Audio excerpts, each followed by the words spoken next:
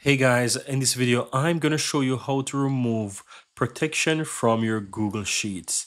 Now, I'm going to show you two examples, right? One is going to be a page or a sheet protection, and the other is going to be a cell or cells protection.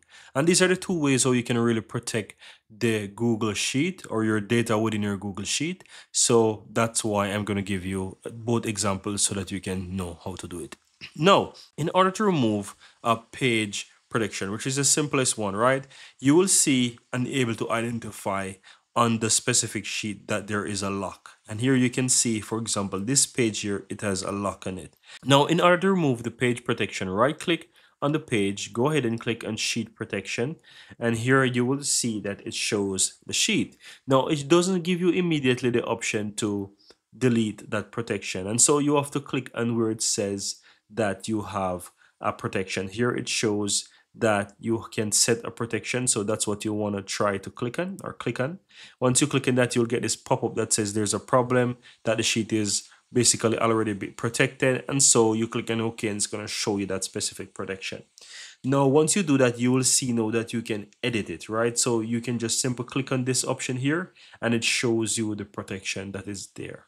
And now to remove the protection, you can just simply click on the delete, and that's going to give you the option to delete again, and that's going to remove the protection from this sheet, and that's how you remove it.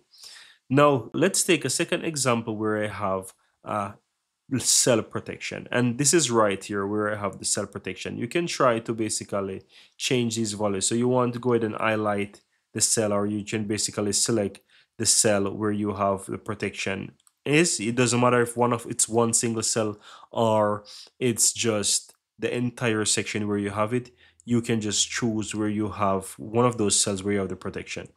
And so you can easily go ahead and click on view actions or view more actions, and you can click on the protect range. And then once you select that, you will see it shows you that you have certain cells been locked, and you can click on that one that is exist and then go ahead and click the bin icon in the upper right, then choose remove again and click on OK, and yeah, basically remove it, right? And you can basically check to see if you're able to make changes to any other cells, because once you make those click, it will not prevent you anymore, and that's it. But that's how easy it is, guys, to remove your protection from Google Sheets, and I hope you found this useful. Thank you guys for watching, and see you in the next video.